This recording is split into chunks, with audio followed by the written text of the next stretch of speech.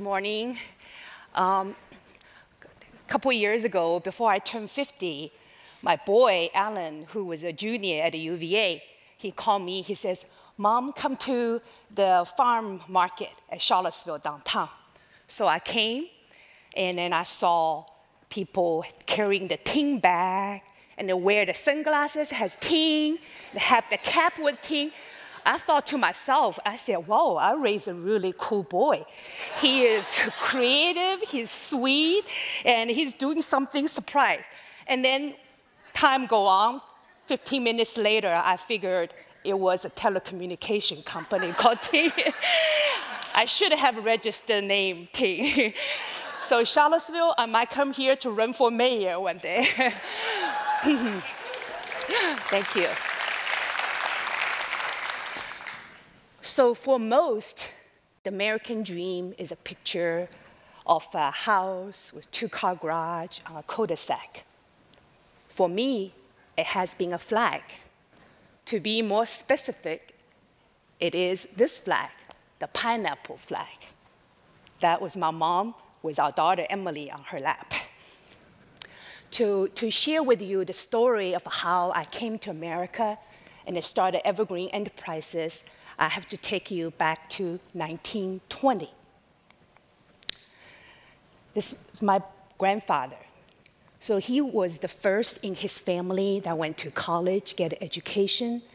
Then in 1926, he had the opportunity to come to America, to Northwestern University, to get his master's degree in economics. So after sailing on a ship for almost a month, he arrived in Chicago.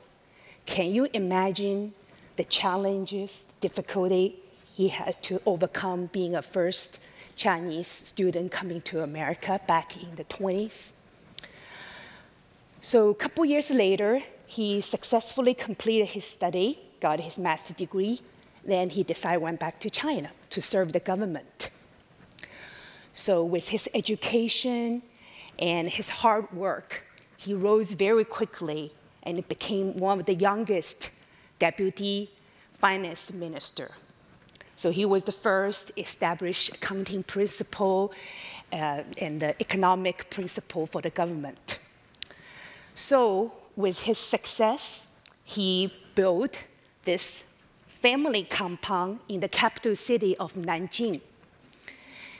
And so his wife and 6 children live with him there. Being a very generous, kind person, my grandfather took in extended family members, friends as well.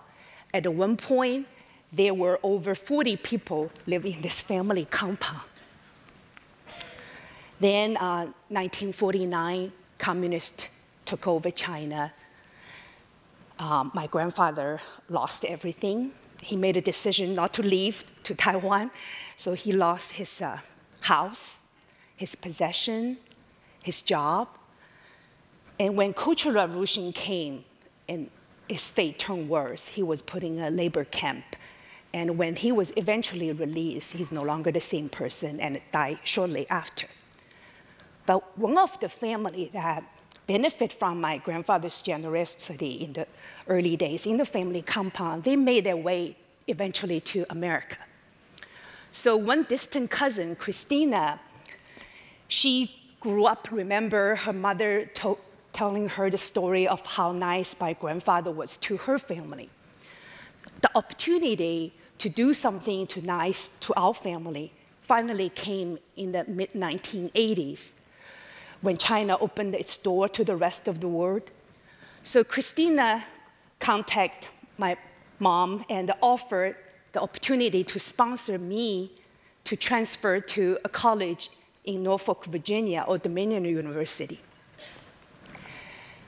Back in the 80s, a one-way airline ticket cost $800, and my parents' combined annual income would take 5-6 years of that to pay for a ticket. No family had that kind of saving. So my grandmother, she called a family meeting, asked all her children for the extra cash they had, and got me that ticket. So being 19, at the airport, for the first time get on an airplane, tears just ran down my cheek. I grew up as a tomboy, hardly cry. And one, it's really hard to say goodbye to my family. I don't know when I'm going to see them again. And it's also really hard to say goodbye to my college sweetheart, Frank. We just started dating. And more importantly, I cried because I felt the burden on my shoulder. I know I'm getting on the plane, flying across 7,000 miles, going to a new place with the hope and the burden of multi-generation of my family. I have to make it work. There was no Google back then, so I didn't know where Norfolk, Virginia is. So here is a picture of the first day arrived in Norfolk at the Old Dominion University campus. So the first couple years, I immersed myself in learning a completely new culture, learning the language, working hard, getting grades. But also, I was just awed by the abundance of material goods here. Growing up in rationed food country in China, coming here, find out how inexpensive banana was. So, Frank and I went through 3 pounds of banana and a gallon of ice cream every other day, and a big pork chop like that. So we were happy. And a year later, Frank was able to come to join me. So two of us, we have a very simple goal. First, we want to graduate, and then we want to get a job, want to save enough money, and to start a family. Then a couple years later, my parents came to Richmond, reunited with us.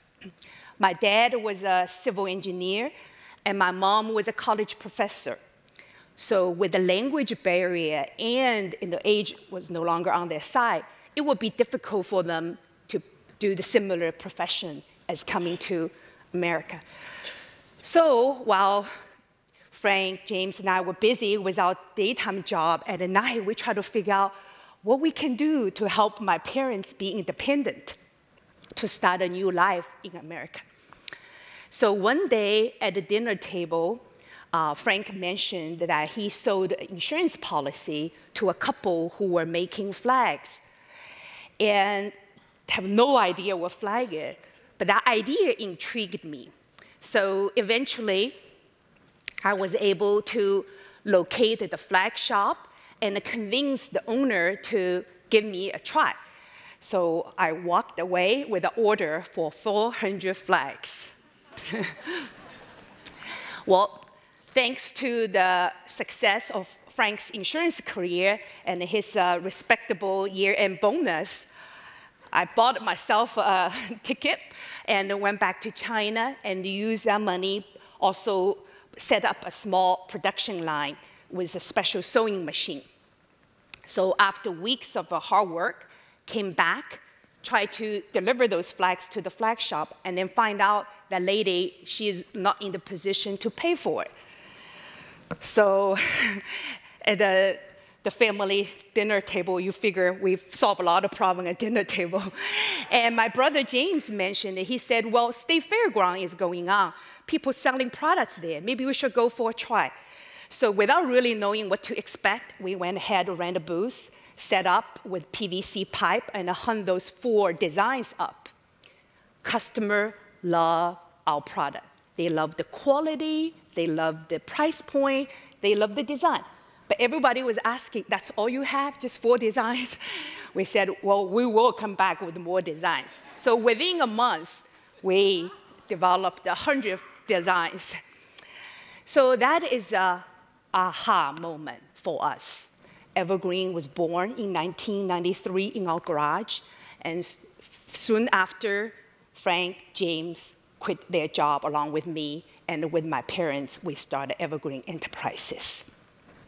But then we were concerned that flag was just going to be a fad, doesn't have staying power. So what we're going to do next? And that led us to High Point Furniture Show. So we made 3 prototypes of a Thai table and brought to the show. At the very corner at the turn of an escalator base. Waited a couple days that showed no customer. Last day, 2 ladies in black suits walk by, and one of them look at the table and ask if we have 3,000 of them. Frank and I look at each other, our face turned red, our heart was pounding. Other than this prototype, we have nothing. But innately, we knew that is an opportunity we should seize. So we told them, we said, yes, we have. The lady pulled out a purchase order, and it has TJ Maxx written on it. We knew that was a big account. So for the next 60 days, we rallied everyone we know in Richmond, family, friends. We made a makeshift assembly line making tables and were able to deliver. Looking back that day, I think that's a make or break moment, and I'm glad we took the chance and said yes to opportunity. So for the next 10 years, we were busy growing Evergreen enterprises and started hiring people, now renting warehouses, hiring executives. And in 2005, Frank, along with John Toller, lead the most important milestone in our company history by establishing a direct sales force. So within a couple years, we built 150 dedicated sales people team to cover all 50 states of the United States. And so over a period of 10 years, we expand the product to over 12,000 SKU with 5 different brands. And our wonderful salespeople, the best in the home garden industry, some of them are here. They're covering over 7,000 independent gift shops and garden centers. And here's a snapshot of all the wonderful products we designed. And then in 2010, we had the opportunity to acquire a well-loved Virginia brand, Plow on the Hearth. And it's headquartered about 25 miles north from here. And Plow on the Hearth is a catalog company, and it is the largest employer in the rural Madison County. So we jumped from B2B to B2C. We have to learn how to build a website. We have to learn big data, understand the consumer. There's so many different systems we have to figure out how to connect. And most importantly, we have to learn how to build a brand, speaking to end consumer. It has been a very rewarding journey. We have a dedicated people there, and when you have time, come visit us. And we have a store just 2 miles from here. So while we were building Evergreen enterprises and Plow on the Hearth, it's been a wonderful business journey. It also has been a very interesting cultural journey to learn how to be American. I remember one day I got a call from the factory manager, and he said, Ting, I ran out of the red fabric for the Santa hat. I only have orange. Can I substitute? I say, sure, why not? So a couple years later, I still have those flags. Couldn't even give it away. And then Frank and I was working in a Chinese restaurant in Norfolk and tried to save money for tuition. And a customer asked Frank for Dr. Pepper. He thought the customer was sick, so he ran as hard as he can to the kitchen, find the owner, and asked, where's Dr. Pepper?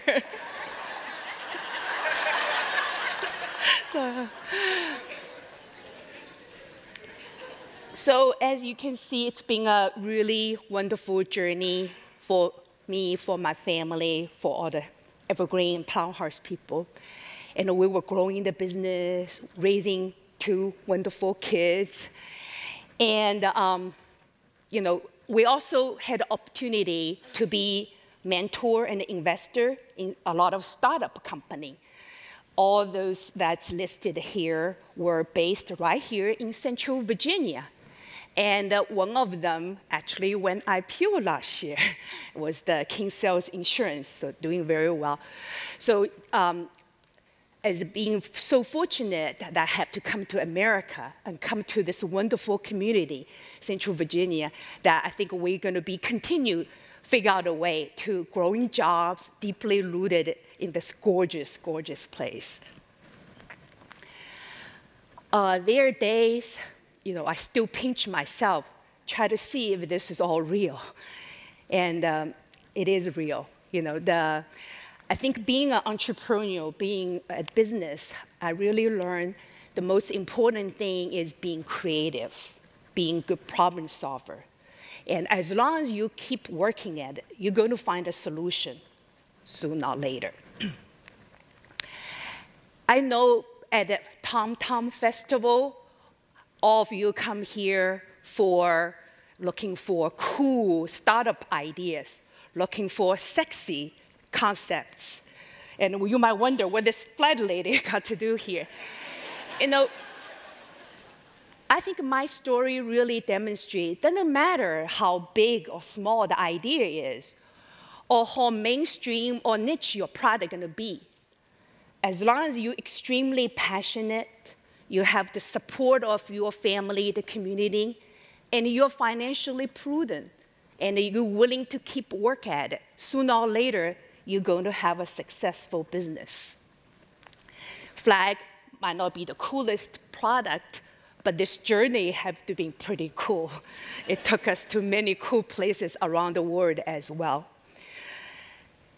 There's not a single day that I don't think of my grandfather. His generosity, his paying forward is what gave me the opportunity to come to America. And my love, commitment to my family made me start Evergreen Enterprises. So I think our love and the commitment to Virginia, to this wonderful country, is going to continue make me to explore the future opportunity. I don't know exactly what future endeavor going to be or opportunity going to be, but I know I'm going to say yes. Say yes with you, and then figure out it later. Thank you all. Appreciate it.